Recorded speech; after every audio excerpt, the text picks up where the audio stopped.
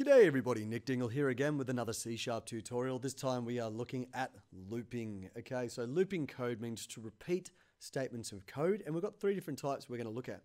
We have a while loop, a do loop, and a for loop, and we're going to do all three in this video with a couple of examples for each. So to start us off, let's just write our good old faithful write line, hello world, like so.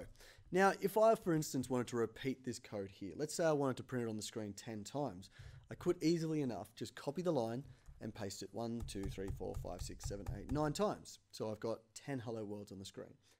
How about I want to print this 100 times? Well, I could easily copy that section, paste it 10 times. And you can see this is already going to look very ugly and it's going to be stupid. Why would we do it? I don't know. It's just a quick example. So let's bring it a good old while loop. And before we do it 10 times, let's do it infinite amount of times. So this is a while loop. So you write the while word, keyword that is, all lowercase, and in brackets, just like an if statement, you provide a condition. And so long as that condition is true, the code block will continue to execute. So for example here, while true, which is always going to be true, we're going to be writing hello world to the screen a whole lot. So when I press start, you'll see hello world. It doesn't look like it's doing anything, but watch that scroll bar. You see it scrolling down. That means it's printing as quickly as it possibly can. All right. So this is what you call an infinite loop, because we're never going to be able to get past executing line 16.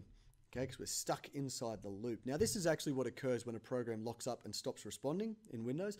You've hit an infinite loop, and it could be a various number of reasons why we've got stuck in an infinite loop. But let's get out of it. I don't like infinite loops.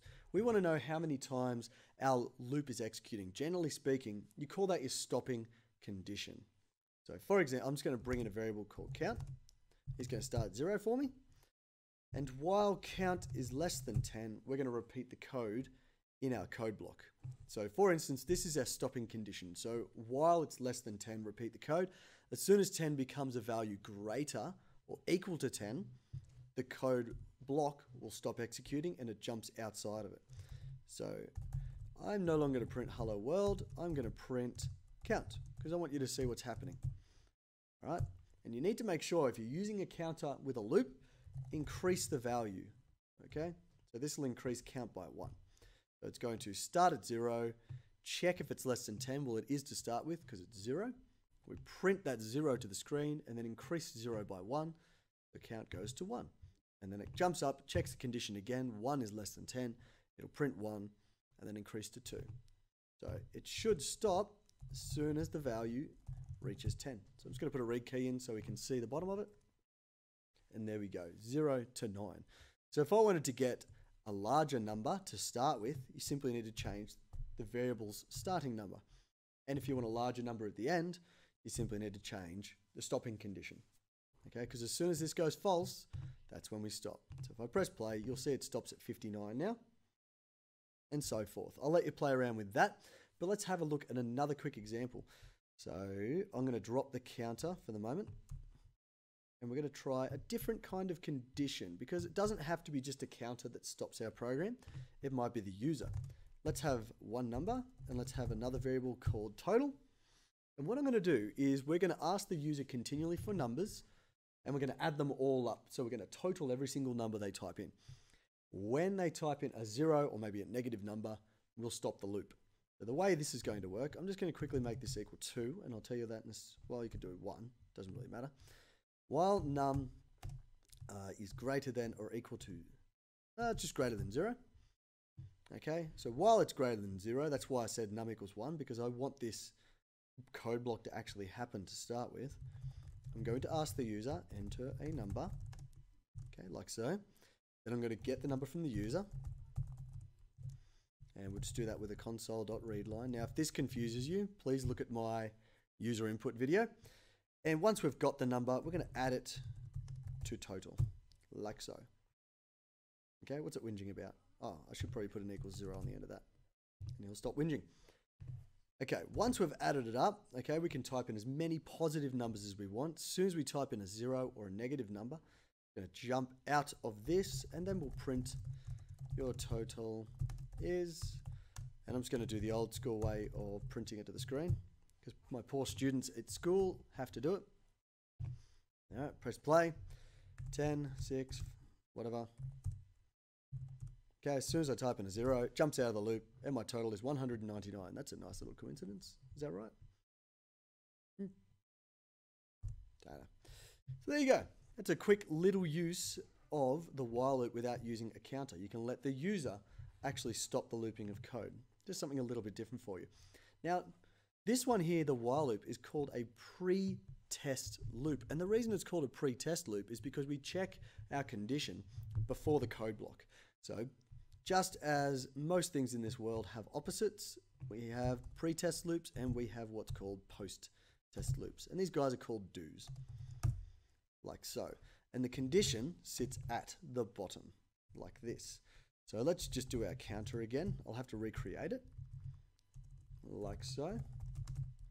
But as you can see, we've got the do keyword at the top, we've got our code block straight after it, and then our condition sits at the bottom of the code block.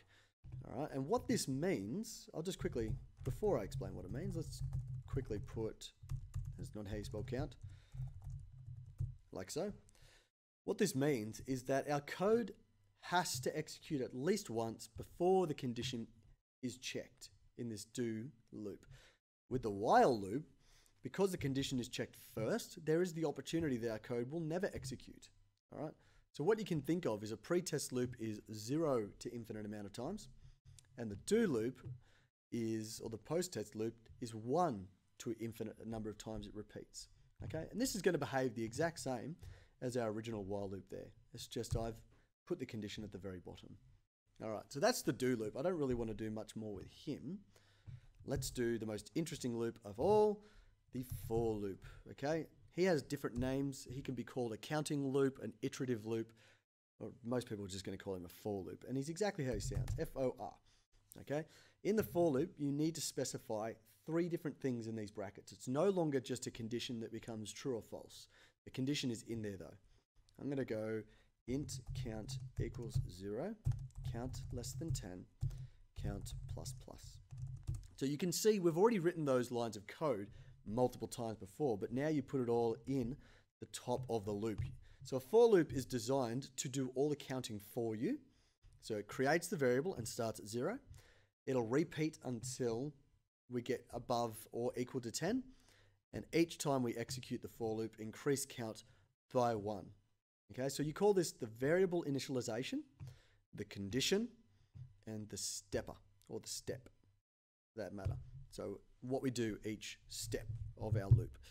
All right, so let's quickly do an example. Same example we've done the entire time, but you'll see this time that I dropped the count plus plus, and that's because it's already done for me at the top. It does all the work for you. That's what I often say in class, and the kids hate me for it. Anyway, so you can see 0 to 9, exact same behavior, but we've got a lot less code in that one little line. It's very easy to control how big the number wants to go, okay, and how small you want to start at. So I haven't done this yet. You can do negative numbers if you really want, and it will go up to the top.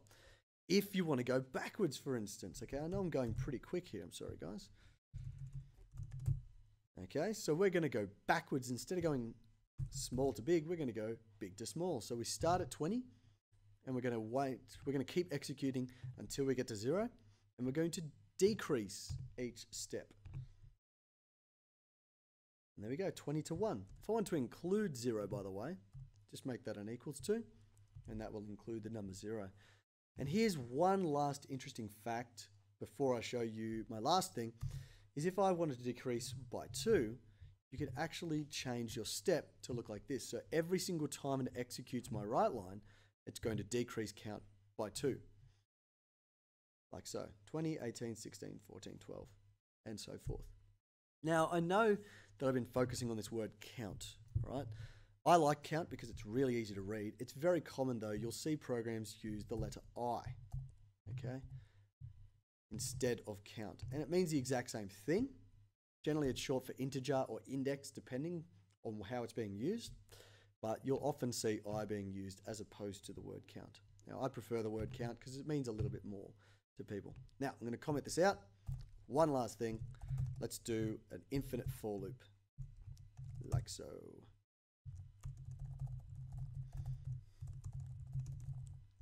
just to round it up. So this is how you do an infinite loop in the for loop. Why would you ever want to do that? Because you can. Okay, one way you can get out of loops before your condition ends, sometimes you want to do this. Let's say I let the user type in a word.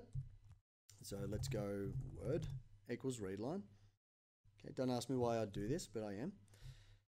And let's say if the word they type in is stop, then what we do is we use what's called a break. Now, break is the key word for jumping outside of a loop. So even before we've hit our ending condition, it will jump out of the code block and keep going with our program.